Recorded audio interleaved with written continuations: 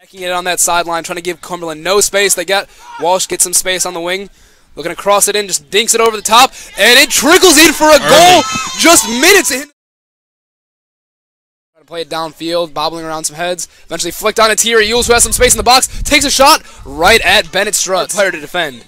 Back with Cumberland University at the top of the box. They get a shot off straight at the keeper. There's few teams that can make Route 1 soccer look attractive, but Cumberland University definitely do it as they get a goal right there off the back post. Corner coming in from and gets the follow right there. Quick ball being played by Scroshdod, and it looks like that's going to nearly subbed out a little bit ago. Oof, a fantastic service. It's kind of up in the air whether they're going to get an at-large bid or not, but at his feet. Tyler Walton on it now. Got some space to work with. And if you give that man an inch of space, he's going to use it. Nearly scored. Fast pace that the game is being played at. Ball goes over the top to Danny Williams. Has a little bit of space. Tries to chip it over the goalkeeper, and that is high of the goal right there.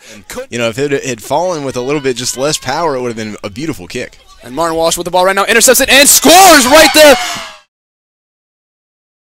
He